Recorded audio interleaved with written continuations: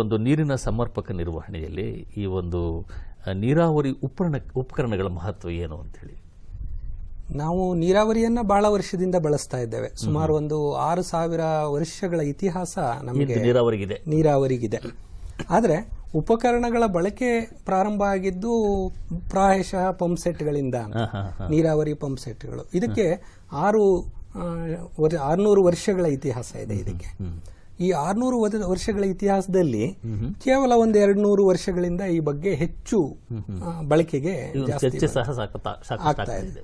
ಆದರೆ ಬೇರೆ ಉಪಕರಣಗಳನ್ನೆಲ್ಲ ತಗೊಂಡ್ರೆ ಅದು ಕೇವಲ ಒಂದು 3-4 ದಶಕಗಳಿಗೆ ಮಾತ್ರ ಸೀಮಿತವಾಗಿ ಅಭಿವೃದ್ಧಿ ಆಗಿದೆ, ಬಹಳಷ್ಟು ಅಭಿವೃದ್ಧಿ ಆಗಿದೆ ಅಂತ ಹೇಳ್ಬೋದು. ಈಗ ನಾವು ನೀರಾವರಿ ಒಂದು ವ್ಯವಸ್ಥೆಯನ್ನು ನಾವು ನೋಡಿದ್ದೆ, ಅದರಲ್ಲಿ ಯಾವೆಲ್ಲ ಈ ಉಪಕರಣಗಳನ್ನು ಹೆಚ್ಚಾಗಿ ಬಳಕೆ ಮಾಡಲಾಗುತ್ತೆ ಅಂತ ಹೇಳಿ ನೋಡಿ. ನಾವು ಈಗಾಗಲೇ ಚರ್ಚೆ ಮಾಡಿದ ಹಾಗೆ ಪಂಪ್ ಸೆಟ್ ಬಹಳ ಈಗ ಯಾವುದೇ ಒತ್ತಡದಿಂದ ಕೊಡತಕ್ಕಂಥ ನೀರಾವರಿ ಇರಬಹುದು, ಅಥವಾ ಸುಧಾರಿತ ನೀರಾವರಿ ಪದ್ಧತಿಗಳಿರಬಹುದು, ಪೈಪ್ ಮೂಲಕ ಕೊಡತಕ್ಕಂಥ ನೀರಾವರಿ ಇರಬಹುದು. ಇದೆಲ್ಲದಕ್ಕೂ ಒಂದು ಶಕ್ತಿ ಮೂಲ ಬೇಕು ನೀರನ್ನು ಎತ್ತದಕ್ಕೆ. ಆ ಒತ್ತಡವೇ ಈ ಪಂಪ್ ಸೆಟ್. ಈ ಪಂಪ್ ಸೆಟ್ಟಿನ ಒಂದು ಮುಖ್ಯ ಭಾಗ, ಅದರಿಂದ ಮುಂದುವರೆದು ಈ ಎಲ್ಲ ಭಾಗಗಳು, ಉದಾಹರಣೆಗೆ ಪೈಪ್ ಇರಬಹುದು. ಪೈಪಿನ ನಂತರ ನಾವು ಇತ್ತೀಚೆಗೆ ಅಳವಡಿಸಿಕೊಳ್ತಾ ಇರತಕ್ಕಂತ ಹನಿ ನೀರಾವರಿ ಸಾಧನಗಳು, ಶೋಧಕಗಳು, ಸಿಂಚನ ನೀರಾವರಿ, ತುಂತುರು ನೀರಾವರಿ, ಹೀಗೆ ಹಲವಾರು ನೀರಾವರಿಗೆ ನಾವು ಈ ಭಾಗಗಳನ್ನ ಬಳಸ್ಕೋತೀವಿ, ಉಪಕರಣಗಳನ್ನು ಬಳಸ್ಕೋತೀವಿ. ಈಗ ನೀರನ್ನು ನಾವು ಎತ್ತುವ ಹಂತದಿಂದ ಹಿಡಿದು ಈಗ ಗಿಡಕ್ಕೆ ಪೂರೈಕೆ ಆಗುವ ಹಂತದವರೆಗೆ ಸಾಕಷ್ಟು ಈ ಒಂದು ಪರಿಕರಗಳು ಬಳಕೆ ಆಗುತ್ತೆ. ಹೌದು.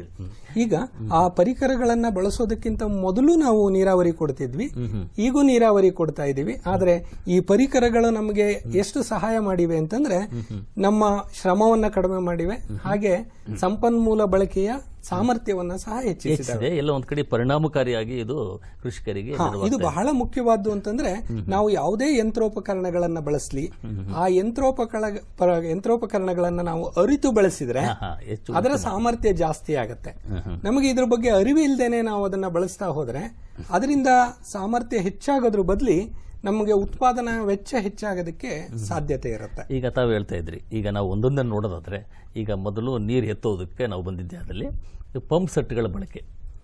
ಈ ಪಂಪ್ ಸೆಟ್ಗಳಲ್ಲಿ ಈ ಸಾಮಾನ್ಯವಾಗಿ ಈ ಪಂಪ್ ಸೆಟ್ಗಳಲ್ಲಿ ಯಾವ್ಯಾವ ಸಮಸ್ಯೆಗಳು ಕಂಡುಬರುತ್ತೆ, ಅದನ್ನು ನಮ್ಮ ಕೃಷಿಕರು ಯಾವ ರೀತಿ ಗುರುತಿಸಬೇಕು, ಒಂದು ಬಾರಿ ಅದು ಗುರುತಿಸಿದ ಮೇಲೆ ಯಾವ ರೀತಿ ಅದಕ್ಕೆ ನಾವು ಅದನ್ನ ಸರಿದೂಗಿಸಲಿಕ್ಕೆ ಏನೇನು ಕ್ರಮಗಳನ್ನು ಕೈಗೊಳ್ಳಬೇಕು? ನೋಡಿ, ಪಂಪ್ ಸೆಟ್ ನಾವು ಈಗಾಗಲೇ ಹೇಳ್ದಂಗೆ ಶತಕಗಳಿಂದ ಯೂಸ್ ಮಾಡ್ತಾ ಇದ್ರು, ಹಲವಾರು ಇದ್ರು, ಅದ್ರ ಬಗ್ಗೆ ಅರಿವನ್ನ ತೆಗೆದುಕೊಂಡಂತಹ ಒಂದು ನಿದರ್ಶನಗಳು ಬಹಳ ಕಡಿಮೆ ಅಂತಾನೆ ಹೇಳ್ಬೇಕು. ಯಾಕೆ ಅಂತಂದ್ರೆ, ಕಳೆದ ಸುಮಾರು 50 ವರ್ಷದಲ್ಲಿ ಈ ಪಂಪ್ ಸೆಟ್ಗಳ ಕಾರ್ಯಕ್ಷಮತೆ ಕುರಿತು ನಾವು ಹಲವಾರು ಅಧ್ಯಯನಗಳನ್ನ ಸಂಶೋಧನೆಗಳನ್ನು ಮಾಡಿದ್ದೇವೆ. ಈ ಸಂಶೋಧನೆಗಳ ಫಲಿತಾಂಶ ಏನಪ್ಪಾ ಹೇಳುತ್ತೆ ಅಂದ್ರೆ, ಪ್ರತಿಶತ 80ರಷ್ಟು ಪಂಪ್ ಸೆಟ್ಗಳು 50%ಗಿಂತ ಕಡಿಮೆ ಕಾರ್ಯಸಾಮರ್ಥ್ಯದಲ್ಲಿ ಕೆಲಸ ಮಾಡ್ತಿದೆ. ಅಂದ್ರೆ ಎಲ್ಲೋ ಒಂದ್ ಕಡೆ ಇನ್ನೂ 50ರಷ್ಟು ಈ ಕಾರ್ಯಕ್ಷಮತೆ ಹೆಚ್ಚಿಸಲಿಕ್ಕೆ ಅವಕಾಶ ಇದೆ. ಈಗ ಬಹಳ ಸರಳವಾಗಿ ಹೇಳಬೇಕು ಅಂತಂದ್ರೆ, ರೈತರಿಗೆ ನಮಗೆ 4 ಗಂಟೆ ದಿನಕ್ಕೆ ವಿದ್ಯುತ್ ಸಿಗ್ತಾ ಇದೆ ಈ ಒಂದು ಪಂಪ್ ಸೆಟ್ ಗಳನ್ನ ಓಡಿಸೋದಕ್ಕೆ ಅಂತಂದ್ರೆ, ಈಗ ನಮ್ಮಲ್ಲಿ ಇರ್ತಕ್ಕಂಥ ಎಲ್ಲ ಪಂಪ್ ಸೆಟ್ ಗಳನ್ನ ಒಳ್ಳೆಯ ಸುಧಾರಿತ ಅಂದ್ರೆ ವೈಜ್ಞಾನಿಕವಾಗಿ ಆಯ್ಕೆ ಆದ್ರೆ 8 ಗಂಟೆ ಕರೆಂಟ್ ಕೊಡಬಹುದು. ಅಷ್ಟೊಂದು ನಾವು ಸಂಪನ್ಮೂಲಗಳನ್ನ ಇದರಲ್ಲಿ ಪೋಲ್ ಮಾಡ್ತಾ ಇದ್ದೇವೆ ಅನ್ನೋಂಥದ್ದು ಬಹಳ ಸಂಪನ್ಮೂಲಗಳನ್ನು ಪರಿಣಾಮಕಾರಿಯಾಗಿ ಬಳಕೆ ಮಾಡ್ಕೋಬೇಕು ಅನ್ನೋದು ಒಂದು ಸಂದೇಶ. ಈಗ ತಾವು ಹೇಳ್ತಾ ಇದ್ರೆ, ಈ ಪಂಪ್ ಸೆಟ್ಗಳ ವಿಚಾರದಲ್ಲಿ ನಾವು ಬಂದಿದ್ದೆ, ಅದರಲ್ಲಿ ನಮಗೆ ಎಲ್ಲೋ ಒಂದು ಕಡೆ ನಮ್ಮ ಸಾಮಾನ್ಯ ಕೃಷಿಕರಾಗಿ ನಮ್ಮಲ್ಲಿ ಒಂದು ಪ್ರಶ್ನೆ ಬರುತ್ತೆ. ಏನು ಅಂತ ಹೇಳಿದ್ರೆ, ಇದು 1 HP motor, 2 HP motor, 3 HP motor. ಅಂದ್ರೆ ಈ HP ಅಂದ ತಕ್ಷಣ ಏನು ನೀರು ಬರುವ ಸಾಮರ್ಥ್ಯ ಜಾಸ್ತಿ ಆಗುತ್ತಾ, ಅದು ನೀರಿನ ಪ್ರಮಾಣ ಜಾಸ್ತಿ ಆಗುತ್ತಾ? ಇದು ನಾವು ಇಲ್ಲಿ ಬಹಳ ಮುಖ್ಯವಾಗಿ ತಪ್ಪು ಮಾಡ್ತಾ ಇರೋದು ಇಲ್ಲೇನೆ. ನಾವು ಪಂಪ್ ಸೆಟ್ ಗಳನ್ನ ಕೊಂಡ್ಕೊಳ್ಳೋದಕ್ಕೆ ಹೋದಾಗ ನಾವು ಅಂಗಡಿಗೆ ಹೋಗಿ ಏನನ್ನ ಕೇಳ್ತೇವೆ ಅಂತ ನಾವು ಕೇಳೋದು ಸಾಮಾನ್ಯವಾಗಿ ಪಂಪ್ ಸೆಟ್ ಆಗಿರಲ್ಲ. ಅದು ನಾವು ಮೋಟಾರ್ನ ಕೇಳ್ತೇವೆ. 3 HP, 5 HP ಇದೆಲ್ಲ ನಮಗೆ ಮೋಟಾರ್ಗೆ ಸಂಬಂಧಪಟ್ಟಂತ ವಿಚಾರಗಳು. ಆದ್ರೆ ಒಂದು ಪಂಪ್ ಸೆಟ್ ಅನ್ನ ತೆಗೆದುಕೊಂಡ್ರೆ ಅದರಲ್ಲಿ ಮೋಟಾರ್ ಭಾಗ ಇರುತ್ತೆ ಮತ್ತೆ ಪಂಪಿನ ಭಾಗ ಇರುತ್ತೆ. ಮೋಟಾರ್ಗೆ HP ಮಾನದಂಡ ಆದ್ರೆ ಪಂಪಿಗೆ ಬೇರೆ ಮಾನದಂಡಗಳಿದೆ. ಎಷ್ಟು ನೀರನ್ನ ಎತ್ತುವಂತ ಸಾಮರ್ಥ್ಯ ಅದಕ್ಕೆ ಇರಬೇಕು. ಹಾಗೇನೆ ಅದರಲ್ಲಿ ಎಷ್ಟು ಎತ್ತರವನ್ನ ಎತ್ತತಕ್ಕಂಥ ಸಾಮರ್ಥ್ಯ ಇರಬೇಕು ಅನ್ನುವಂಥ ಮಾನದಂಡಗಳಿದೆ ಇದೆ ಅಂತ. ಆಮೇಲೆ ನಮ್ಮ ಚರ್ಚೆಯನ್ನು ಮುಂದುವರಿಸೋಣ. ಈಗ ಬಸವನ ಬಾಗೇವಾಡಿಯಿಂದ ಪರಶುರಾಮ್ ಅವರು ಕರೆ ಮಾಡಿದ್ದಾರೆ. ಪರಶುರಾಮ್ ಅವರು ನಮಸ್ಕಾರ. ಸರ್ ನಮಸ್ತೆ ಸರ್. ಪ್ರಶ್ನೆ ಕೇಳಿ ಪರಶುರಾಮ್. ಸರ್ ಇವಾಗ ನಾವು ನಮ್ಗೆ ಈ ಪಾಲಿ ಹೌಸ್ ಅಲ್ಲಿ ಸರ್ ಈ ಏರ್ ಕಾಳಂಜಿ ಏನ ಈ ನಮ್ಮಲ್ಲಿ ಬಿಜಾಪುರ ಜಿಲ್ಲೆಯಲ್ಲಿ ಏಪ್ರಿಲ್ ಮೇದಲ್ಲಿ ವಿಪರೀತ ಬಿಸಿಲಿರ್ತಾ ಇದೆ ಸರ್. ಅದಕ್ಕೆ ಆ ಬಿಸಿಲಲ್ಲಿ ಸರ್ ಆ ಪಾಲಿ ಹೌಸ್ ಅಲ್ಲಿ ಇರ್ತಕ್ಕಂಥ ಬೆಳೆ ಬಿಸಿಲಿಗೆ ಸರಿಯಾಗಿ ಬರಲಾರ ಟೈಮ್ದಲ್ಲಿ ನಾವು ಅದಕ್ಕೆ ಮೇಲ್ಗಡೆ ಕಾರಂಜಿ ಹಚ್ಬೇಕಂತ ಸರ್. ಆ ಕಾರಂಜಿ ಮೇಲ್ಗಡೆ ಹಚ್ಲಿಕ್ಕೆ ಏನು ವ್ಯವಸ್ಥೆ ಸರ್? ನೀರಿಂದ ನಾವು ಈಗ ಒಂದು ಏಕ್ದಮ್ ನಾವು ತೋಡು ಬಾವಿ ಇದೆ, ತೋಡು ಬಾವಿಯಿಂದನೇ ಅದಕ್ಕೆ ರಿಪ್ ಕೊಡ್ಬೋದು ಅಥವಾ ಮತ್ತೇನ್ ಬೇರೆ ಪ್ರೈವೇಟ್ ಹೊಂಡ ಮಾಡಿ ಏನ್ ರಿಪ್ ಕೊಡ್ಬೋದು? ಅದಕ್ಕೇನು ಮಷನರಿಗಳ ವ್ಯವಸ್ಥೆ ಹೆಂಗಿದೆ ಸರ್? ಒಳ್ಳೆ ಪ್ರಶ್ನೆ ಕೇಳಿದರೆ. ಹಸಿರು ಮನೆ ಒಳಗೆ ಈ ರೀತಿಯ ಒಂದು ವಾತಾವರಣ ಕ್ರಿಯೇಟ್ ಮಾಡ್ಲಿಕ್ಕೆ ಏನ್ ಮಾಡಬೇಕು? ಈಗ ಇದಕ್ಕೆ ಹನಿ ನೀರಾವರಿ ಸಾಧನಗಳನ್ನ ಈಗಾಗಲೇ ಅವರು ಅಳವಡಿಸಿಕೊಂಡಿದ್ದಾರೆ. ಆದ್ರೆ ಮೇಲ್ಗಡೆಯಿಂದ ನೀರನ್ನ ಕೊಡಬೇಕು ಅಂತಂದ್ರೆ ಅದಕ್ಕೆ ಫಾಗರ್ ಅಂತ ಒಂದು ಉಪಕರಣಗಳನ್ನ ನಾವು ಬಳಸ್ತೀವಿ. ಅದನ್ನ ಅವರು ಬಳಸಿಲ್ಲ. ಆ ಫಾಗರ್ ಅನ್ನ ಬಳಸಿದ್ರೆ ಖಂಡಿತವಾಗೂ ನಾವು ಇದಕ್ಕೆ ಮೇಲ್ಗಡೆ ಸೂಚಿಸುವಂತೆ ಫಾಗ್ ಬರುತ್ತೆ, ಮಂಜು ಬಂದಂಗೆ ಬರುತ್ತೆ. ಅದಕ್ಕೆ ನಾವೇನ್ ಮಾಡ್ಬೇಕು ಅಲ್ಲಿ ಅಂತಂದ್ರೆ ಕಂಟ್ರೋಲರ್ ಗಳನ್ನ ಹಾಕೋಬೇಕು. ಅಲ್ಲಿ ಉಷ್ಣತೆ ಮತ್ತೆ ಆರ್ದ್ರತೆ ಎರಡೂ ಯಾವ ಪ್ರಮಾಣದಲ್ಲಿ ಆ ಬೆಳೆಗೆ ಬೇಕಾಗತ್ತೆ ಅನ್ನೋದನ್ನ ನೋಡಿ ನಾವೊಂದು ಅದನ್ನ ನಿಯಂತ್ರಕವನ್ನ ಅದಕ್ಕೆ ಅಳವಡಿಸಿಕೊಂಡಿದ್ದಾದ್ರೆ ಎಷ್ಟು ಬೇಕೋ ಅಗತ್ಯ ಪ್ರಮಾಣದಲ್ಲಿ ಸಿಗುತ್ತೆ ಅಂತ ಹೇಳಿ. ಇದೀಗ ಮತ್ತೊಂದು ಕರೆ ಇದೆ. ನೆಲಮಗಲದಿಂದ ನಾಗೇಂದ್ರ ಅವರು ಕರೆ ಮಾಡಿದ್ದಾರೆ. ನಾಗೇಂದ್ರ ಅವರೇ ನಮಸ್ಕಾರ. ಸರ್ ನಮಸ್ಕಾರ ಸರ್. ಪ್ರಶ್ನೆ ಕೇಳಿ ನಾಗೇಂದ್ರ ಅವರೇ. ಸರ್ ಅದೇ ಸರ್, ಈಗ ನಾವು ಬಾಳೆ ಹಾಕ್ಬೇಕಂತ ಮಾಡಿವಿ ಸರ್, G9. ಅದಕ್ಕೆ ಸರ್ ಈಗ ಅದು ನಾವು ಆ ಡ್ರಿಪ್ಪರ್ ನಾವು ಅಳವಡಿಸ್ಬೇಕಾದ್ರೆ ಯಾವ್ದು ಬೆಟರ್ ಅಂತ ಸರ್? ಅದು ಬಾಳೆ ಬೆಳೆಗೆ ಯಾವ್ದು ಸೂಕ್ತ ಅಂತ ಹೇಳಿ.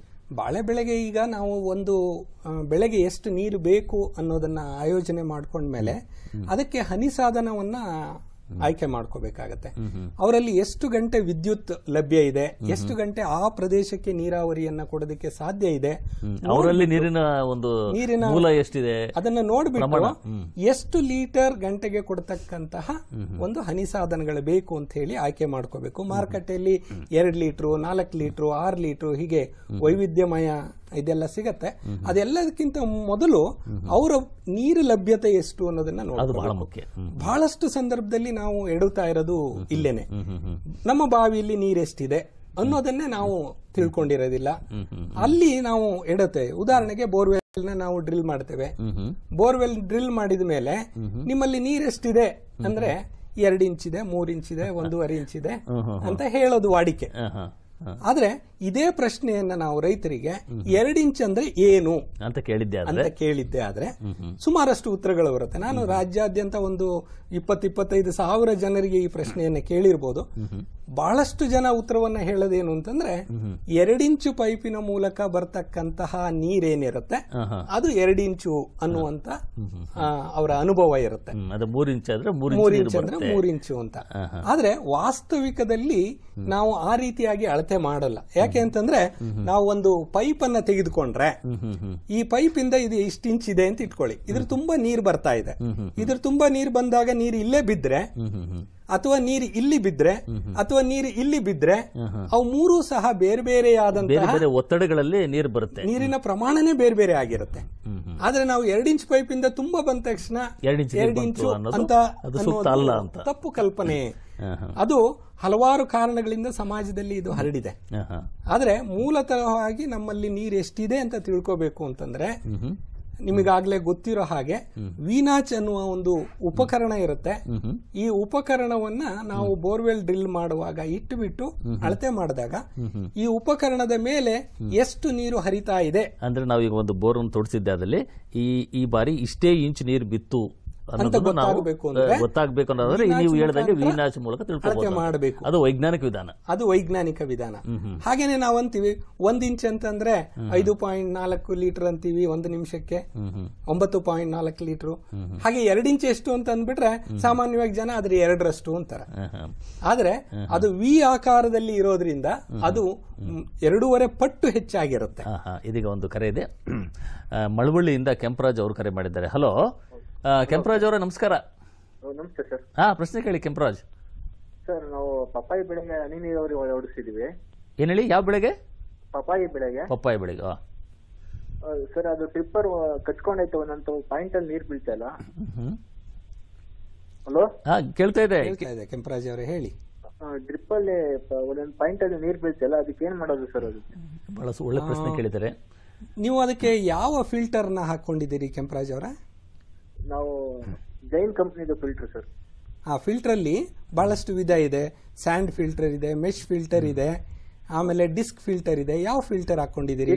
Disc filter sir. Disc filter ತಾವು ಚಿತ್ರದಲ್ಲಿ ಗಮನಿಸಬಹುದು. ಇಲ್ಲಿ ಒಂದು ಫಿಲ್ಟರ್ ಚಿತ್ರ ಕಾಣ್ತಾ ಇದೆ ನೋಡಿ. ಅದು ಸ್ಯಾಂಡ್ ಫಿಲ್ಟರ್ ನೋಡ್ತಾ ಇದ್ದೀರಾ ನೀವು ಚಿತ್ರದಲ್ಲಿ. ನೀವು ಹಾಕಿರೋದು ಡಿಸ್ಕ್ ಫಿಲ್ಟರ್. ನೀರು ಬೋರ್ವೆಲ್ ದ? ಹೌದು ಸರ್, ಬೋರ್ವೆಲ್ ಸರ್. ಈಗ ನೋಡಿ, ನೀವು ಚಿತ್ರದಲ್ಲಿ ಡಿಸ್ಕ್ ಫಿಲ್ಟರ್ ನೋಡ್ತಿದ್ದೀರಾ, ಅದು ಹೇಗಿರುತ್ತೆ ಅಂತ. ಇದೇನಾ ನೀವು ಹಾಕಿರೋದು? ಹೌದು ಸರ್, ಇದೇನೆ ಸರ್. ಇದನ್ನ ಹಾಕಿದ್ರೆ ನಾವು ಇದನ್ನ ಸ್ವಚ್ಛ ಮಾಡಬೇಕಾಗತ್ತೆ ಆಗಿಂದಾಗೆ. ಅದಿಲ್ಲ, ಸ್ವಚ್ಛ ಮಾಡದೇ ಇದ್ರೆ ನಮಗೆ ಹನಿ ಸಾಧನಗಳು ಕಟ್ಕೊಳ್ಳುವಂತ ಸಾಧ್ಯತೆಗಳು ಇರುತ್ತೆ. ಸರ್, ಈಗ ಇದಕ್ಕೆ ಪೂರಕವಾದ ಒಂದು ಪ್ರಶ್ನೆ ಕೇಳೋದಾದ್ರೆ, ಈಗ ಅವರು ಹನಿ ನೀರಾವರಿ ಬಗ್ಗೆ ಒಂದು ಪ್ರಶ್ನೆ ಇತ್ತು. ಎಲ್ಲ ಒಂದು ಕಡೆ ಈ ಲ್ಯಾಟ್ರಲ್ಸು, ಅದೇ ರೀತಿ ಈ ಕೊನೆಯ ಹಂತ ಅಂದರೆ ನೀರು ಬರ್ತಕ್ಕಂತಹ ಕೊನೆಯ ಹಂತ, ಈಗ ಏನು ನಾವು ನೀರು ಹೊರಗಡೆ ಬರುತ್ತಲ್ಲ, ಈ ಹಂತದಲ್ಲಿ ಈಗ ನೀರು ಸೋರುವಿಕೆ ಆಗುತ್ತೆ ಕೆಲವು ಸರಿ. ಅದನ್ನು ಯಾವ ರೀತಿ ನಾವು ತಡೆಗಟ್ಟಬೇಕು? ನೋಡಿ, ಈಗ ನಮಗೆ ಕೊನೆಯ ಹಂತದಲ್ಲಿ ನೀರು ಸೋರ್ತಾ ಇದೆ ಅಂತಂದ್ರೆ ನಾವು ಹೊಲಕ್ಕೆ ಭೇಟಿ ನೀಡಿ ಅದರ ಬಗ್ಗೆ ಗಮನವನ್ನ ನಾವು ಇಟ್ಕೊಂಡಿರಬೇಕು. ಅದು ಎಲ್ಲೆಲ್ಲಿ ಸೋರ್ತಾ ಇದೆ ನೋಡ್ಬಿಟ್ಟು, ಅದಕ್ಕೆ ನಮಗೆ ಹನಿ ಸಾಧನಗಳ ಪಾಯಿಂಟ್ ಇಂದ ಸೋರ್ತಾ ಇದ್ರೆ ಅದಕ್ಕೆ ಪ್ಲಗ್ಸ್ ಬರುತ್ತೆ. ಸೊ ಇಲ್ಲ ಅಂತಂದ್ರೆ ಪೈಪ್ ಅನ್ನ ಕಟ್ ಮಾಡಿ ಅವನ್ನ ಜಾಯಿಂಟ್ ಮಾಡೋದಕ್ಕೆ ಸ್ಟ್ರೇಟ್ ಜಾಯಿನರ್ಸ್ ಅಂತ ಇರ್ತವೆ. ಸೊ ಈಗ ಜಾಯಿನರ್ಸ್ ನ ಹಾಕ್ಬಿಟ್ಟು ಎರಡು ಕಡೆಯಿಂದ ನಾವು ಪೈಪ್ ಅನ್ನ ಜೋಡಿಸಿದ್ರೆ ಲೀಕ್ ಅನ್ನ ತಡೆಗಟ್ಟಬಹುದು ಅಂತೇಳಿ. ಹಾಗಾಗಿ ನೀರು ಸಹ ಉಳಿತಾಯ ಆಗುತ್ತೆ. ಇದೀಗ ಒಂದು ಕರೆ ಇದೆ. ಈಗ ವೆಂಕಟೇಶ್ ಅವರು ಚಿಕ್ಕಬಳ್ಳಾಪುರದಿಂದ ಕರೆ ಮಾಡಿದ್ದಾರೆ. ಹಲೋ ವೆಂಕಟೇಶ್ ಅವರು, ನಮಸ್ಕಾರ. ನಮಸ್ತೆ ಸರ್. ಪ್ರಶ್ನೆ ಕೇಳಿ ವೆಂಕಟೇಶ್. ಸರ್, ವೆಂಕಟೇಶಪ್ಪ ಅಂತ ಚಿಕ್ಕಬಳ್ಳಾಪುರ ತಾಲೂಕು. ಕೇಳಿ ವೆಂಕಟೇಶಪ್ಪ ಅವರು, ಕೇಳಿ ಪ್ರಶ್ನೆ ಕೇಳಿ. ಸರ್, ನಮ್ದು ಮಾವು ಇದೆ. ಒಂದು 6 ಎಕರೆಯಲ್ಲಿ ಈಗಾಗಲೇ ಹನಿ ನೀರಾವರಿ ಪದ್ಧತಿಯನ್ನ ಮಾಡಿದ್ದೀನಿ. ಮಾವು ಹಣ್ಣು ಬಂದಾಗ ಮಾತ್ರ ನಾನು ನೀರನ್ನು ಕೊಡ್ತೀನಿ. ಒಂದೊಂದು ಗಿಡಕ್ಕೆ 16 mm ಇದು ಹಾಕಿಬಿಟ್ಟು 6 ಸ್ಪೆಗಿಟಿವ್ ಹಾಕಿದೀವಿ. ಆ ಸ್ಪೆಗಿಟಿವ್ಸ್ ಯಾವಾಗಲೂ ಕಿತ್ತೋಗ್ತಾ ಇರುತ್ತೆ, ಉಳುವಾಗ ಅಡ್ಡ ಬರುತ್ತೆ. ಏನಾದ್ರೂ ಒಂದು ಪರ್ಮನೆಂಟ್ ಸೊಲ್ಯೂಷನ್ ಏನಾದ್ರೂ ಮಾಡ್ಲಿಕ್ಕೆ ಸಾಧ್ಯನಾ ಅಂತ, ಬೇರೆ ಏನಾದ್ರೂ ವಿಧಾನ ಇದೆಯಾ ಅಂತ. ಒಂದು ಗಿಡಕ್ಕೆ 6 ಸ್ಪೆಗೆಟಿಗಳನ್ನು ಹಾಕಿದ್ದೀರಾ? ಕೆನೋಪಿ ಸುತ್ತಲೂ ಹಾಕಿದ್ದೀವಿ. ಓಕೆ. ಎಷ್ಟು ಒಂದು ಫ್ರೂಟ್ ಬೇರಿಂಗ್ ಇರುವಾಗ ಒಂದು 3 ತಿಂಗಳು ಮಾತ್ರ ಬೇಕಾಗಿರೋದು. ಎಷ್ಟು ಲೀಟರ್ ನೀರು ಕೊಡ್ತಕ್ಕಂತ ವ್ಯವಸ್ಥೆಯನ್ನ ಮಾಡಿದಿರಿ? ಒಂದೊಂದು ಸ್ಪೆಕ್ಟಿವ್ ಅಲ್ಲಿ 1 ಅವರ್ಗೆ 4 ಲೀಟರ್. ಓಕೆ. ಎಷ್ಟು ಗಂಟೆ ನೀರನ್ನ ಕೊಡ್ತೀರಿ? ನನ್ ಪವರ್ ಇರೋದೇ 2 ಅವರ್ಸ್ ಇರುತ್ತೆ. ಓಕೆ. ಅದಕ್ಕೆ ಒಂದು 1 ಅವರ್ ಆಲ್ಟರ್ನೇಟಿವ್ ಬೇರೆ ಬೇರೆ ಗೇಟ್ ವಾಲ್ಸ್ ಇಟ್ಕೊಂಡು ಮಾಡ್ತಾ ಇದ್ದೀವಿ. ಅಂದ್ರೆ 1 ಗಂಟೆ ಕನಿಷ್ಠ ನೀರು ಕೊಡ್ತಾ ಇದ್ದೀರಾ ಈಗ ಒಂದು ಸಮಯದಲ್ಲಿ? ಒಂದು ಸಮಯದಲ್ಲಿ ಈಗ 6-4 24 ಲೀಟರ್ 1 ಗಂಟೆಗೆ ನೀವು ಕೊಡ್ತಾ ಇದ್ದೀರಾ? ಹೌದು. ಈಗ ಹನಿ ಸಾಧನಗಳಿಗೆ ನೀವು ಸ್ಪೆಗೆಟಿಗಳನ್ನ ಅಥವಾ ಮೈಕ್ರೋ ಟ್ಯೂಬ್ಗಳನ್ನ ಬಳಸಿದ್ರೆ ನಿರ್ವಹಣೆಯಲ್ಲಿ ವ್ಯತ್ಯಾಸ ಆಗಬಹುದು ಅಂತ ನಿಮಗೆ ಅನಿಸಿದರೆ, ನಿಮಗೆ ಆಗ ನೀವು ಹನಿ ಸಾಧನಗಳನ್ನು ಹಾಕೊಂಡ್ರೆ ಅದರಿಂದ ಅದು ವ್ಯತ್ಯಾಸ ಆಗೋದಿಲ್ಲ, ಅದು ಕಿತ್ತು ಹೋಗುವಂಥ ಸಂದರ್ಭಗಳು ಕಡಿಮೆ. ಆದರೆ ಮೈಕ್ರೋ ಟ್ಯೂಬು ಅಥವಾ ಸ್ಪೆಗೆಟಿವ್ಗಳಲ್ಲೂ ಸಹ ನೀವು ಸಮರ್ಥವಾಗಿ ನೀರನ್ನು ಕೊಡೋದಕ್ಕೆ ಬರುತ್ತೆ. ಆದರೆ ಅಲ್ಲಿ ನಿಮ್ಮ ಇಡೀ ಹೊಲದ ತುಂಬ ಒಂದೇ ಪ್ರಮಾಣದಲ್ಲಿ ನೀರು ಹೋಗ್ತಾ ಇದೆಯಾ ಅನ್ನೋವಂಥದ್ದನ್ನು ನೀವು ನೋಡ್ಕೋಬೇಕಾಗತ್ತೆ. ಸಾಮಾನ್ಯವಾಗಿ ಸ್ಪೆಗೆಟಿ ಅಥವಾ ಮೈಕ್ರೋ ಟ್ಯೂಬ್ಗಳನ್ನು ಹಾಕಿದಾಗ ಒಂದು ಸ್ವಲ್ಪ ಇಳುಕಲು ಇತ್ತು ಅಂತಂದರೆ ಜಮೀನಲ್ಲಿ ಒಂದೇ ಉದ್ದದ ಮೈಕ್ರೋ ಟ್ಯೂಬ್ಗಳನ್ನು ಅಥವಾ ಸ್ಪೆಗೆಟಿಗಳನ್ನು ನೀವು ಹಾಕಿದರೆ ಆಗ ನೀರಿನ ಪ್ರಮಾಣದಲ್ಲಿ ವ್ಯತ್ಯಾಸ ಆಗ್ತದೆ. ನಿಮಗೆ ನೀರು ಪೈಪ್ ಆಚೆ ಈಚೆ ಹೋಗೋದಕ್ಕಿಂತ ಹೆಚ್ಚಾಗಿ ಈ ಸಮಸ್ಯೆ ಕಾಡುತ್ತೆ. ಆದ್ದರಿಂದ ಇದ್ರ ಬಗ್ಗೆ ಒಂದು ಸ್ವಲ್ಪ ನೀವು ಗಮನ ಹರಿಸೋದ್ರೆ ತುಂಬ ಒಳ್ಳೆಯದು ಅಂತ ನನ್ನ ಅಭಿಪ್ರಾಯ. ನೀವು ಸ್ಪೆಗೆಟಿಯನ್ನು ಬಿಟ್ಟು ನೇರವಾಗಿ ಹನಿ ಸಾಧನಗಳನ್ನು ಸಹ ಅಳವಡಿಸ್ಕೋಬಹುದು ನಿಮಗೆ ನಿರ್ವಹಣೆಯ ತೊಂದರೆ ಇದ್ದರೆ. ಧನ್ಯವಾದಗಳು. ಇದು ಮತ್ತೀಗ ಮತ್ತೊಂದು ಕರೆ ಇದೆ. ಅರಸೀಕೆರೆಯಿಂದ ರೈತ ಬಾಂಧವರು ಕರೆ ಮಾಡಿದ್ದಾರೆ. ಹಲೋ ಹಲೋ ಹಲೋ ಲಿಂಗರಾಜ್ ಅವರು, ನಮಸ್ಕಾರ. ಪ್ರಶ್ನೆ ಕೇಳಿ. ನಮಸ್ತೆ ಸರ್. ನಮಸ್ಕಾರ. ಕೇಳಿ ಕೇಳಿ ಸರ್. ಅದೇ ನಮ್ದು ದಾಳಿಂಬೆ ಮಾಡಿದ್ವಿ ಸರ್. ಅದು ನೀರು ಒಂದ್ ಕಡೆ ಡೌನ್ ಇದ್ದ ಕಡೆ ಜಾಸ್ತಿ ಹೋಗುತ್ತೆ, ಮೇಲ್ಗಡೆ ಕಡಿಮೆ ಹೋಗುತ್ತೆ ಸರ್. ಅದಕ್ಕೆ ವೇರಿಯೇಷನ್ ಏನ್ ಮಾಡ್ಬೇಕು ಸರ್? ಅಲ್ಲ, ಯಾವ ನೀರಾವರಿ ವಿಧಾನ ಅಳವಡಿಸ್ಕೊಂಡಿದ್ದೀರಿ ಸರ್? ಯಾವ ನೀರಾವರಿ ಅಂದ್ರೆ? ಹನಿ ನೀರಾವರಿ. ಹನಿ ನೀರಾವರಿ. ಹನಿ ಸಾಧನಗಳನ್ನ ಯಾವ್ದು ಬಳಸ್ತಾ ಇದ್ದೀರಿ? ಹನಿ ಸಾಧನಗಳನ್ನ ಯಾವ್ದು ಬಳಸ್ತಾ ಇದ್ದೀರಿ? ಎಮಿಟರ್ ಬಳಸ್ತಾ ಇದ್ದೀರೋ, ಮೈಕ್ರೋಟ್ಯೂಬ್ ಬಳಸ್ತಾ ಇದ್ದೀರೋ? ಆಗ್ರೋಪ್ಲಾಸ್ಟ್ ಅಂತ ಹೇಳಿ ಕೊಟ್ಟಿದ್ರು ಸರ್. ಅದೇ ಅದರಲ್ಲಿ ನೋಡಿ, ಈ ತರದ್ದು ಮೈಕ್ರೋಟ್ಯೂಬ್ ಇರುತ್ತೆ ಅಥವಾ ಈ ತರದ ಹನಿ ಸಾಧನ ಇರುತ್ತೆ. ಇದರಲ್ಲಿ ಯಾವ್ದು? ಮೈಕ್ರೋಟ್ಯೂಬ್ ಬಳಸ್ತಾ ಇದ್ದೀರಿ. ನಿಮ್ಮ ಜಮೀನಿಗೆ ಇಳಿಕಲಿದೆಯಾ? ಇಳಿಜಾರಿದೆಯಾ? ಒಂದ್ ಕಡೆಗೆ ಮಟ್ಟವಾಗಿದೆಯಾ? ಒಂದ್ ಕಡೆ ಇಳಿಜಾರಿದೆ ಸರ್, ಒಂದ್ ಕಡೆ ದಿಪ್ಪ ಇದೆ. ಈಗ ನೀವು ಹಾಕಿರ್ತಕ್ಕಂಥ ಮೈಕ್ರೋಟ್ಯೂಬ್ಗಳ ಉದ್ದ ಎಲ್ಲ ಕಡೆ ಒಂದೇ ಇದೆಯಾ ಅಥವಾ ಬೇರೆ ಬೇರೆ ಇದೆಯಾ? ಇಲ್ಲ ಸರ್, ಎಲ್ಲ ಕಡೆ ಒಂದೇ ಇದೆ. ನೋಡಿ ದೇವರಾಜ್ ಅವರೇ, ಇದು ಬಹಳ ಪ್ರಮುಖವಾದ ಸಮಸ್ಯೆ. ವಿಶೇಷವಾಗಿ ನಿಮ್ಮ ಭಾಗದಲ್ಲಿ ಈ ತರದ ಸಮಸ್ಯೆಯನ್ನು ನಾವು ಹೆಚ್ಚಾಗಿ ನೋಡ್ತಾ ಇದ್ದೇವೆ.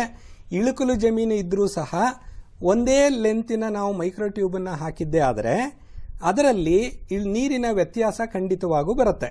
ಈಗ ಉದಾಹರಣೆಗೆ ನೀವೇ ಒಂದು ಪ್ರಯೋಗವನ್ನು ಮಾಡಬಹುದು. ನೀವು ಹಾಕಿರ್ತಕ್ಕಂಥ ಇಳುಕಲಿರ ಜಾಗದಲ್ಲಿರ್ತಕ್ಕಂಥ ಮೈಕ್ರೋಟ್ಯೂಬಿನ ಉದ್ದವನ್ನು ಸ್ವಲ್ಪ ಜಾಸ್ತಿ ಮಾಡಿದರೆ ಅಲ್ಲಿ ನೀರು ಕಡಿಮೆ ಬರುತ್ತೆ. ಎತ್ತರ ಪ್ರದೇಶದಲ್ಲಿ ನೀವು ಉದ್ದವನ್ನು ಸ್ವಲ್ಪ ಕಡಿಮೆ ಮಾಡಿಕೊಂಡ್ರೆ ಅಲ್ಲಿ ನೀರು ಜಾಸ್ತಿ ಬರುತ್ತೆ. ಈ ರೀತಿ ಆ ಉದ್ದವನ್ನು ಹೊಂದಾಣಿಕೆ ಮಾಡ್ಕೊಳೋದ್ರಿಂದ ನೀವು ಇಡೀ ಹೊಲದಲ್ಲಿ ಒಂದೇ ಪ್ರಮಾಣದ ನೀರನ್ನ ನಿರ್ವಹಣೆ ಮಾಡೋದಕ್ಕೆ ಸಾಧ್ಯ.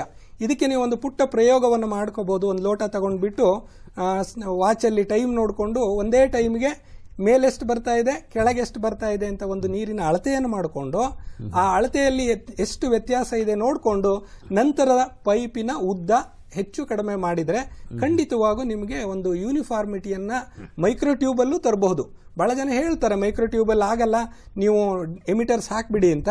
ಹಾಗೇನಿಲ್ಲ, ನಾವು ಪೈಪಿನ ಉದ್ದವನ್ನು ಹೆಚ್ಚು ಕಡಿಮೆ ಮಾಡಿಕೊಂಡು ಈ ನೀರಿನ ಒಂದು ಸಮ ಪ್ರಮಾಣವನ್ನ ಹೊಲದಲ್ಲಿ ನಾವು ನಿರ್ವಹಣೆ ಮಾಡೋದಕ್ಕೆ ಸಾಧ್ಯ ಇದೆ ಅಂತೇಳಿ ರೈತ ಬಂದವರೇ, ಈಗಾಗಲೇ ನಮ್ಮ ಕಾರ್ಯಕ್ರಮದ ಸಮಯಾವಕಾಶ ಮುಕ್ತಾಯ ಆಗ್ತಾ ಬಂದಿದೆ. ಪ್ರಾಯಶಃ ಈ ವಿಷಯ ನೋಡಿದ್ದೆ ಆದಲ್ಲಿ ಇನ್ನೂ ಸಾಕಷ್ಟು ಮಾಹಿತಿ ಪೂರೈಕೆ ಮಾಡಲಿಕ್ಕೆ ಅವರು ತಯಾರಿದ್ದಾರೆ.